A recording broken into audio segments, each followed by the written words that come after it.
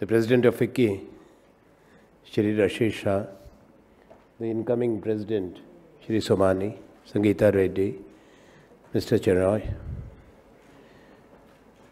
the past presidents present here, Y.K. Modi, Josna Suri, Vikramjit Sahni, and also Harshpati Singhania. Please, all included, because if I am not mentioning any name.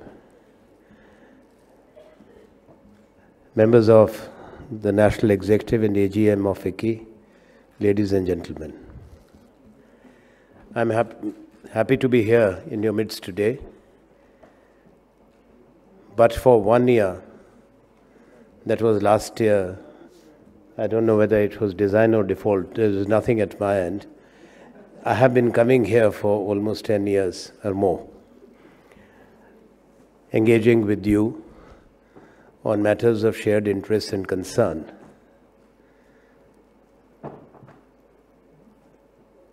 We have always been of one considered view that irrespective of what happens, it is our country, when it comes to opportunities or accessing those opportunities, the challenges that we confront, we as a country must have the ability and the wisdom to do so together as a united India, not a country which is bruised by partisan politics, not a society which is divided by hatred, intolerance, violence, and mob lynchings. The latter part has hurt India deeply. Its image, its own self-confidence. There are many disturbing images that have flashed in recent years out of India, which do not belong to India, to our culture, to our philosophy, to the land of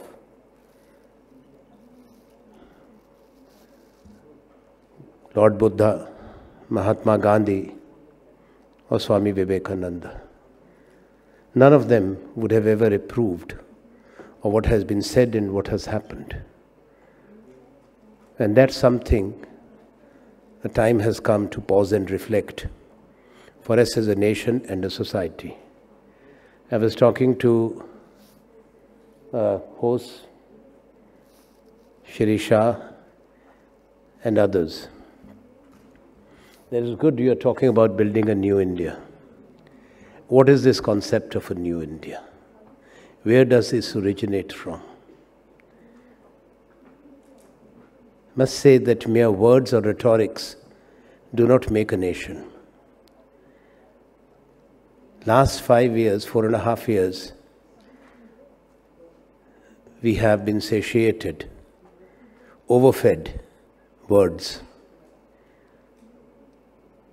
Stand up India, start up India, make in India, great India, move India, new India. There's a long list. Does that change India? And what kind of change?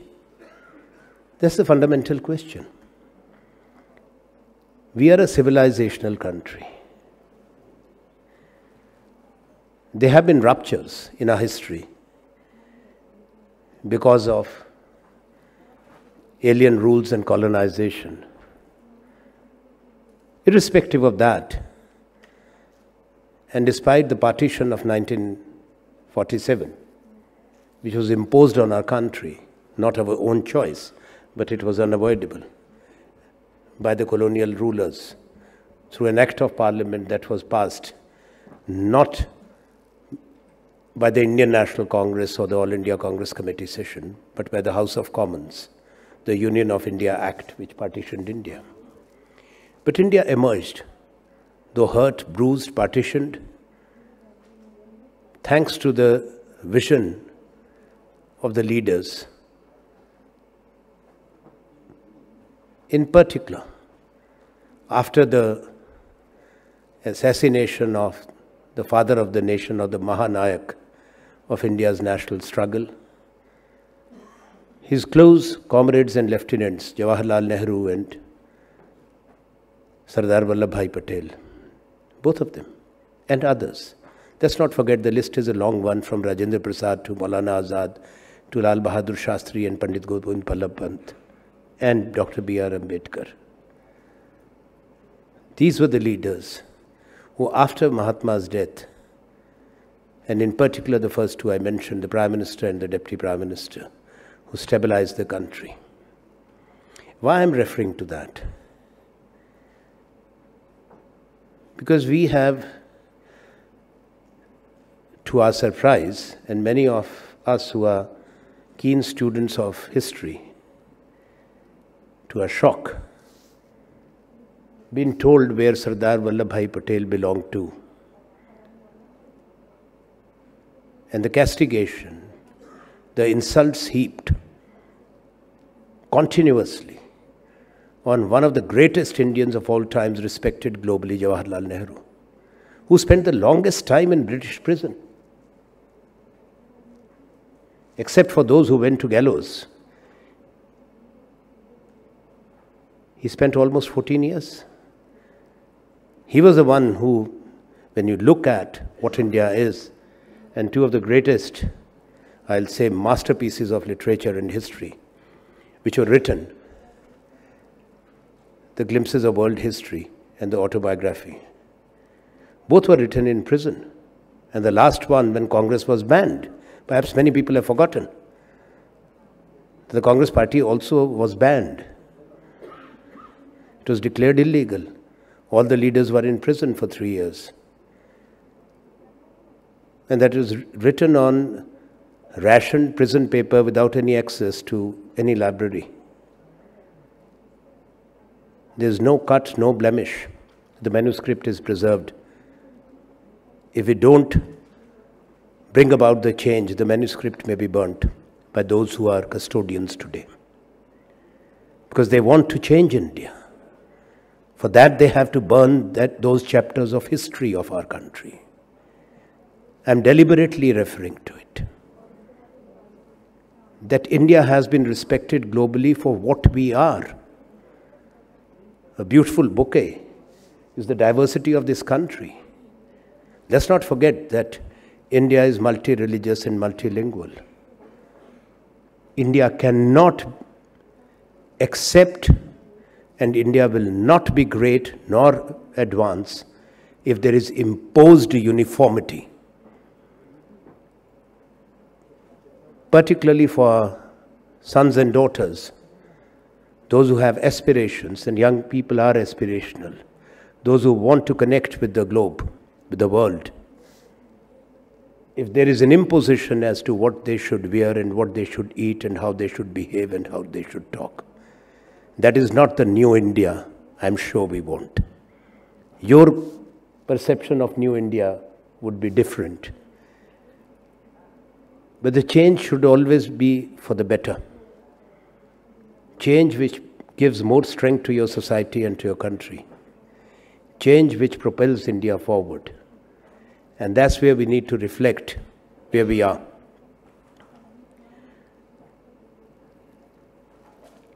We remember 2014, and rightly, there was enthusiasm, there was euphoria. And nobody can deny that. That's a fact of history. There was a big change, and the Congress party suffered its worst defeat, and the BJP its best victory. Today, you have to question honestly whether the verdict was read correctly or overread and overinterpreted. Not by those who are present in this room, but those who thought that this is a departure. I'm afraid that was not the people's verdict. At that time also, I remember coming to FICCI the very next year and telling that yes, it's true, and the changes there in democracies, governments change and governments come and go. But at the same time, let's not forget that 69% of India have voted differently. We have a multi-party democracy. We don't have a presidential system. We don't elect a Trump, or we don't have a non-elected Xi Jinping. We don't have that system. People elect members of parliament, they vote parties, mandates are fragmented. But there was a period of great hope that there will be transformational change in India. The economy will gallop forward, because everything was wrong with the previous government, led by Dr. Manmohan Singh. We conveniently forgot. And on our part, the greatest fault was we could not even counter the narrative built against us. The perception was that we were a corrupt government, led by a man of the integrity of Dr. Manmohan Singh. There was policy paralysis. Everybody was convinced there was policy paralysis. And our economy was stagnating. Now let's connect to what was the hope. It was a tsunami of a hope. 2 crore jobs every year. Destruction of black money, not people's money. That was also a promise.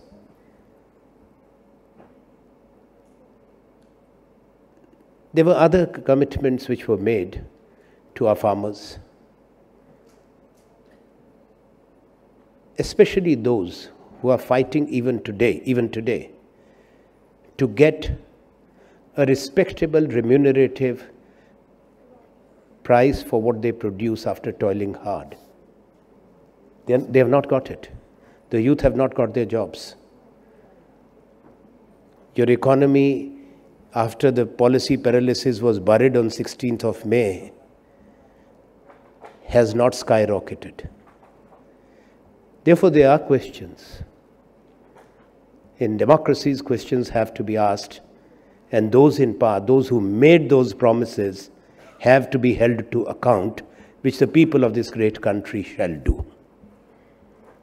We are in a different role today. So in opposition, we have a right to voice the concerns of the society and the people, and to question the government of the day, like we were when we were in office.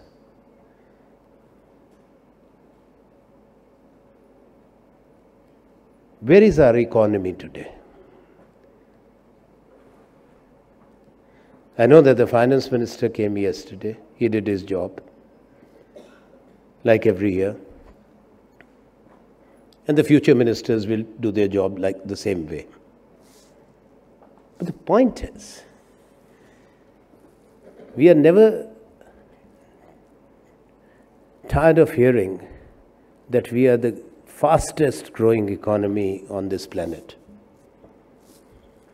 Fine, it's good. No Indian would wish India not to grow. If any Indian thinks that India should not grow faster, then that person, whoever he or she may be, has no right to any position or to command the respect of our society. Our country must grow. This country is a great country. It has enormous potential. We have human resources. We have great institution builders. Whether we have grown to our right potential, if not, why? That would be a moot question. My concerns would be a growth which has not seen employment or job creation. So we are a country of 1.3 billion people, with 65 million Indians being young. So we always talk of a demographic dividend. Many years ago, some of the friends may be here in Davos, I had said in a different context that we are conscious that if we do not create opportunities and enable and empower the youth to access those opportunities in our economy, this dividend, demographic dividend, may become a whirlwind. You will not be able to contain it. The governments cannot create jobs.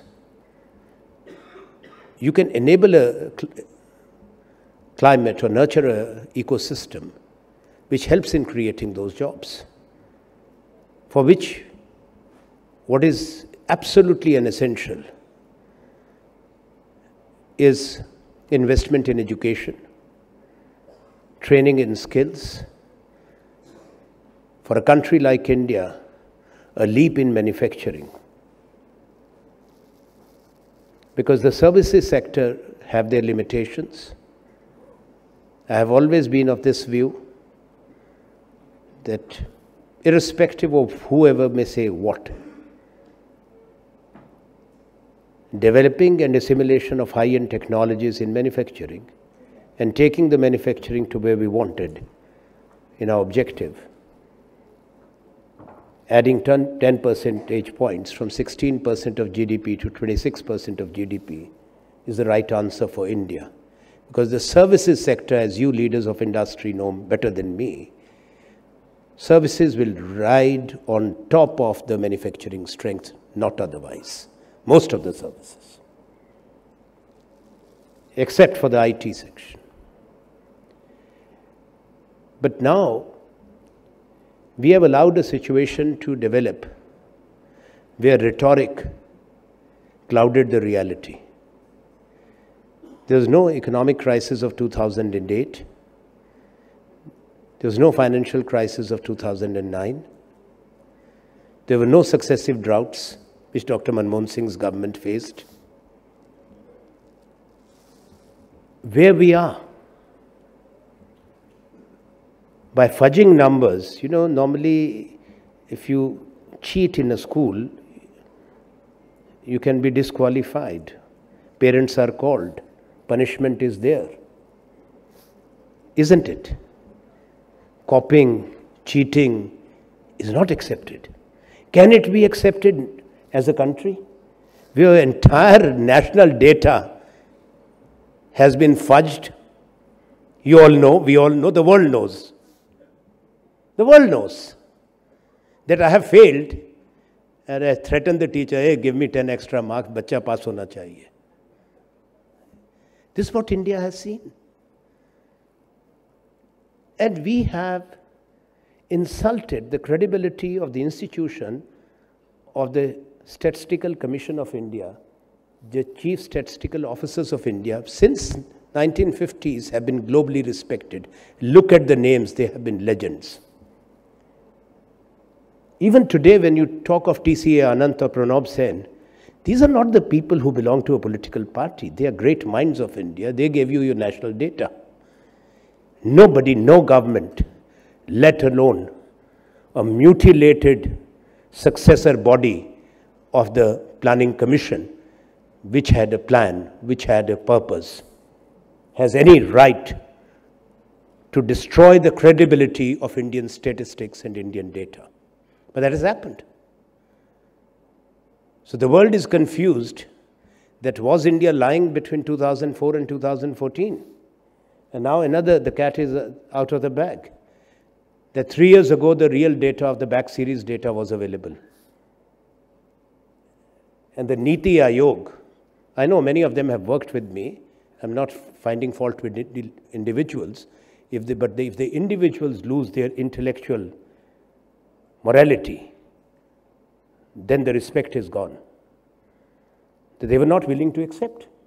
I'm willing to accept whatever has been achieved here.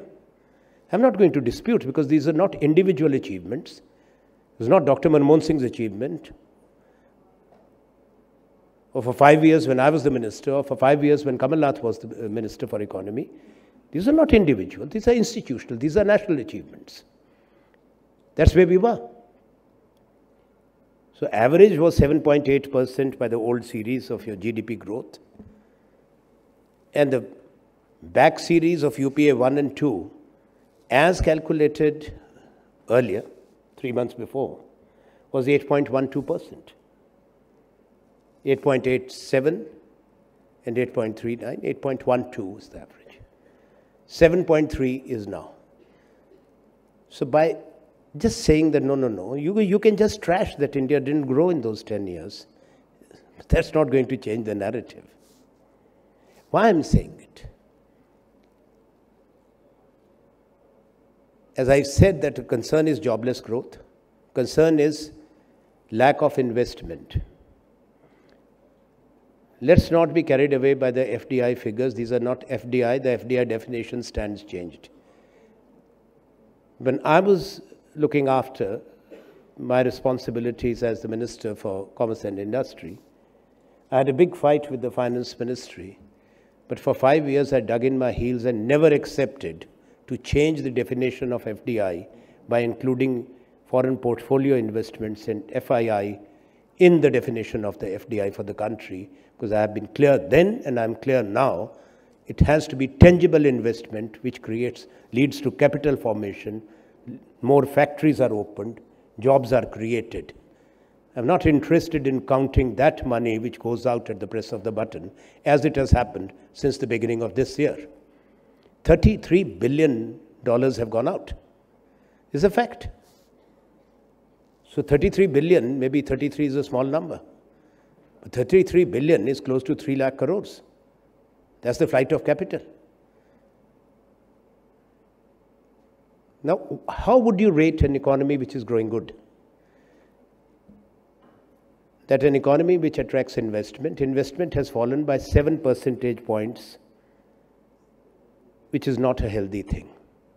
Private sector does not have that much of money to invest. Banks do not have money to lend.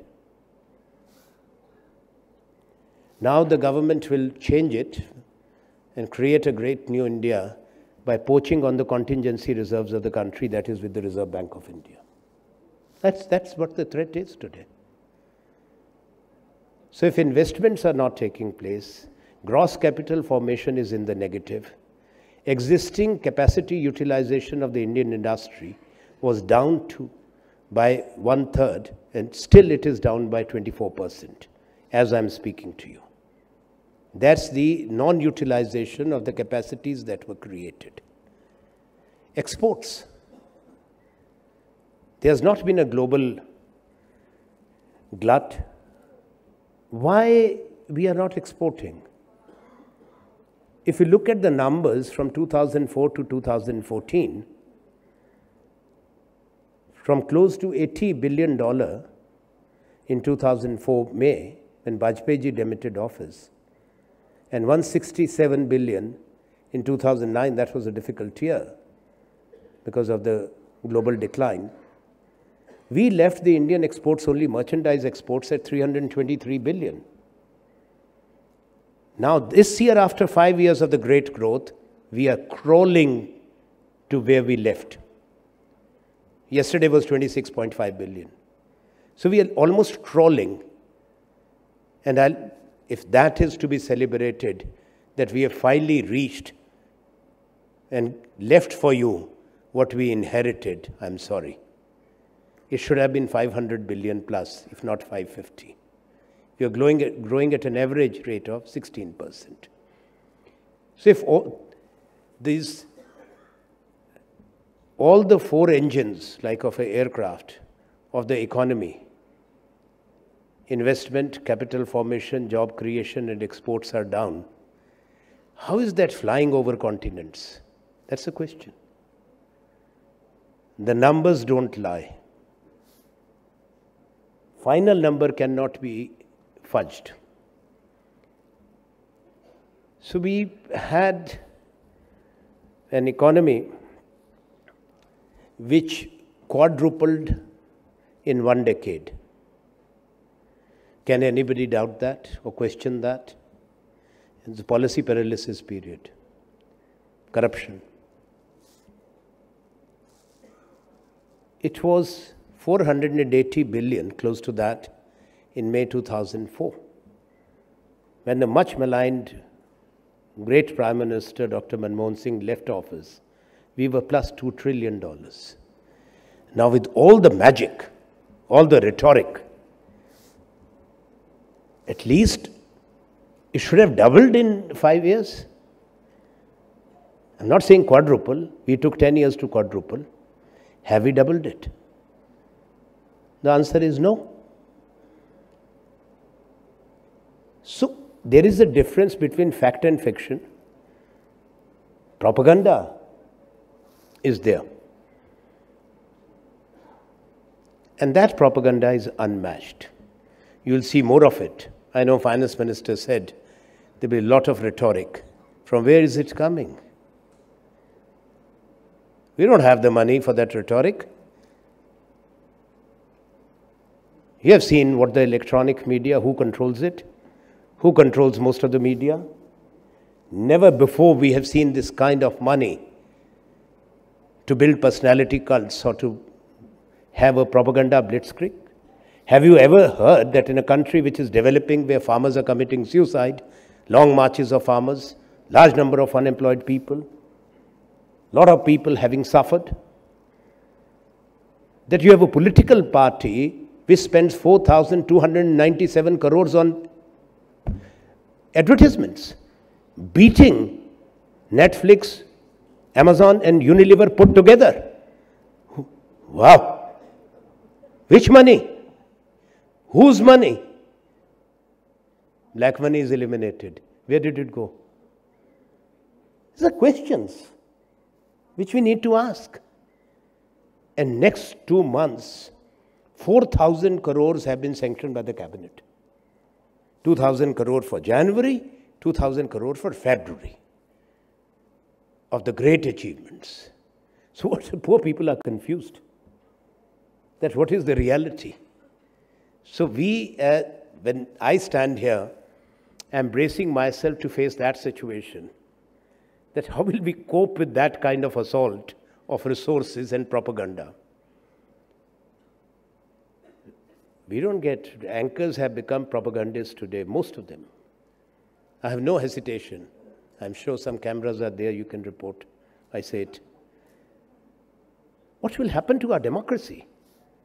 The mass media, ever since the 1960s in America, if you go by the various commission reports, it is made clear about the social commitment and responsibility of the mass media. You have to have free media, but the free media must also be fair. But if you control everything, how do the people know what is the truth? So that's what we are seeking to convey.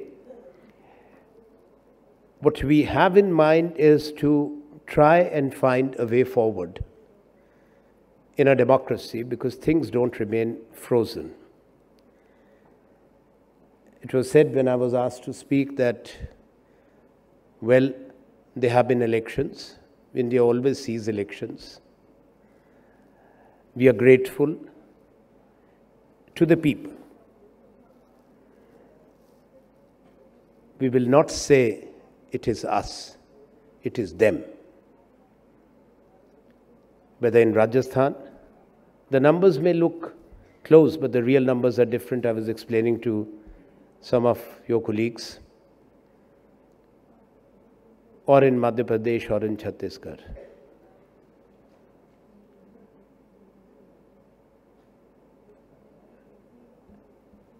The most erudite party leader ever produced in India, Mr. Amit Shah, has been never tired of telling the country what the map of India is and where the Congress was confined.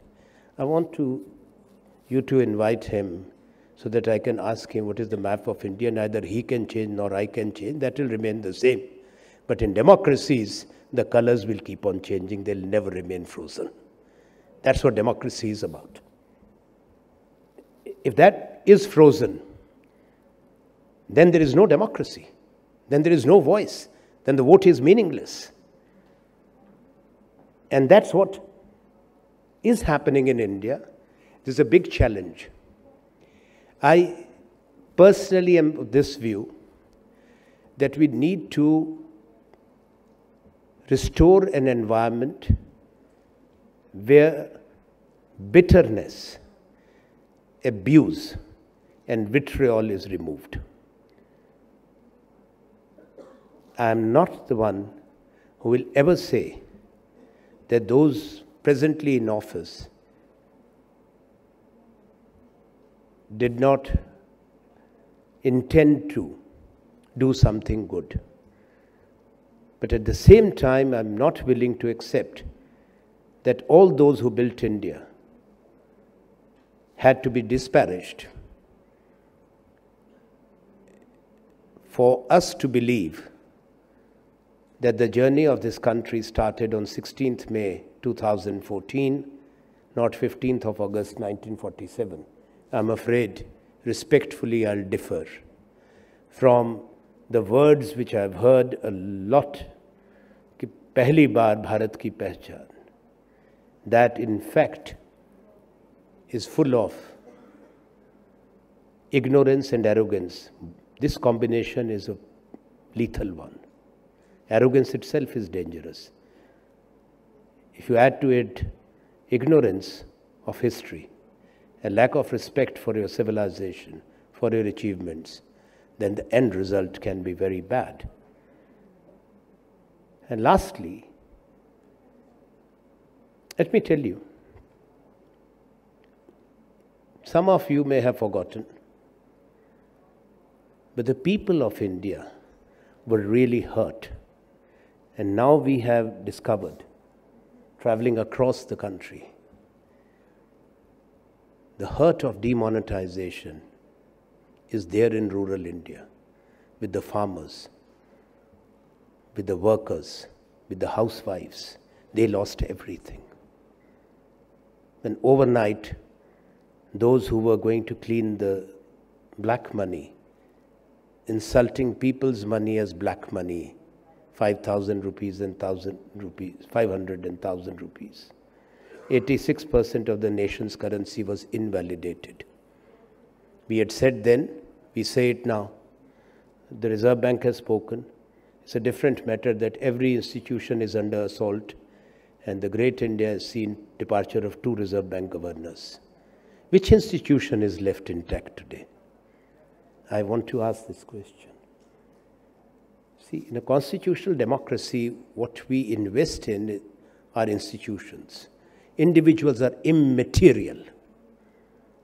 Prime ministers come and go. Nobody is immortal. No government remains in office forever. But the institutions that serve the country, that serve our democracy, must be left intact.